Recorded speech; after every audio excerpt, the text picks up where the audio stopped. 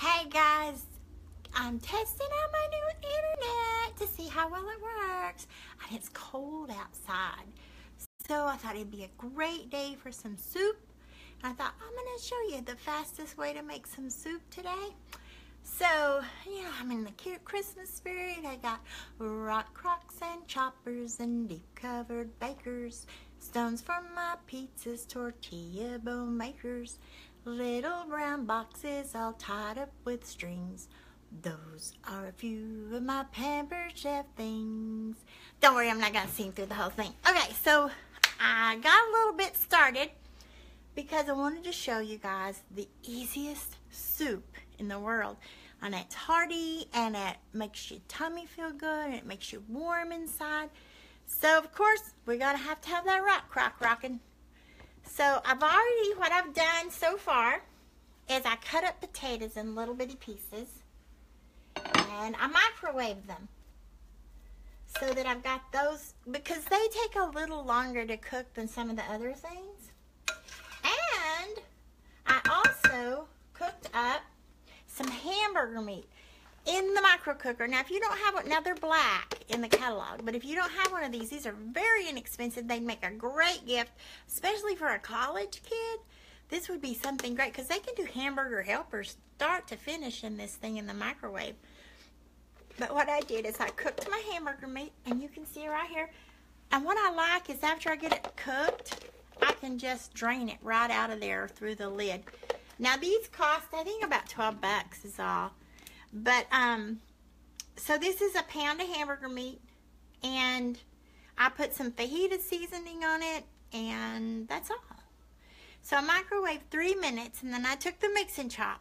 If you don't have a mix and chop, please get hold of me. We'll make sure you get one in your hands. And then I put it back in the microwave for 3 more minutes. So 6 minutes total to cook up my hamburger meat. So we're just going to dump that in there with the potatoes. Now this is why I said this is a soup you can do, because the rest of it is all just cans. Now open some of them because I needed to drain. This is a can of green beans, a can of fire roasted corn, and a can of carrots. That's all this is, so we're going to dump that in there. Now we need something with some juice. So we've got some fire roasted diced tomatoes. We'll throw this in here. You don't want to drain your tomatoes. You want that juice in there. We're going to turn this up to low. Now we're going to add some beef broth. Now, one thing to remember when you're opening cans, you need a good smooth edge can opener. And ours, because nothing touches the food, you don't have cross-contamination. You don't have to worry about nasty stuff getting on your food. So you just put this on top of the can like so.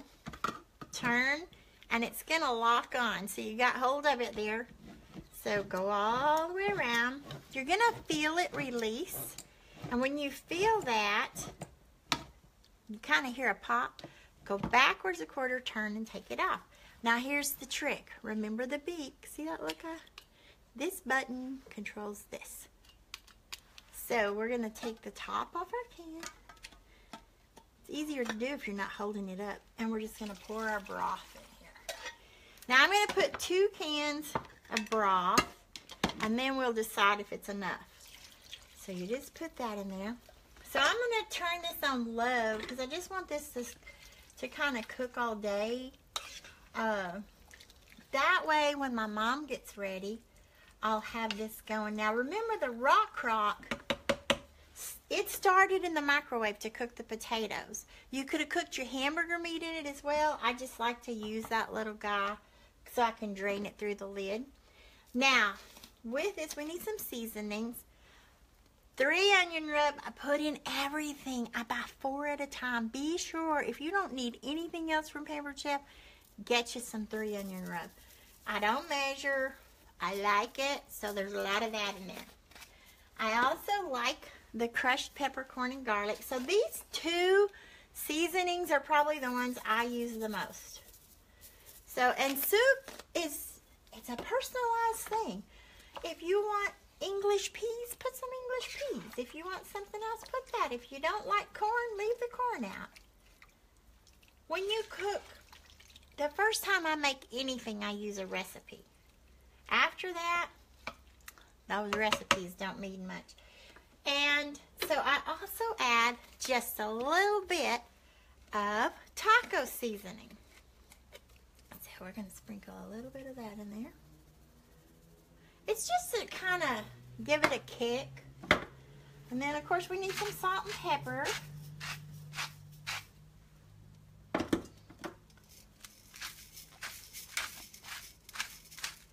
Now, if you want to, you can add some more broth or a little bit of water. You could even add some of the Lipton soup mix to it to give it a little more flavor, just whatever you like. So what I love about my rock crock is that I could use it in the microwave. I can use it on the stove. I can use it in the oven, under the broiler, out on the grill if I want to. And this guy, the rock crock slow cooker. So this is like my favorite thing to cook in. People are always asking me what my favorite tool is.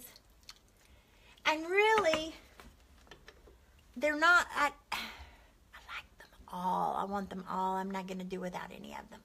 But the rock crocks are the ones I reach for every day. Every day I use a rock crock for something. So now, once you get that mixed up, just taste your broth. See if it needs anything else. You can even put, if you want it thicker, put a little tomato sauce in there. Just be careful because you can get it too tomatoey really quickly. But that's just all there is to making a big old pot of soup. And on this cold, nasty day, it's going to be so good. I'll probably make some cornbread to go with it. Maybe I'll make some crackers. Not make crackers, but serve crackers. So that's it. So tell me a little bit, tell me what kind of soups you like to make. Tell me if there's anything you want to learn to make, and we'll start doing more videos with recipes because now I have good internet and that's not going to stop in the middle of it. Pretty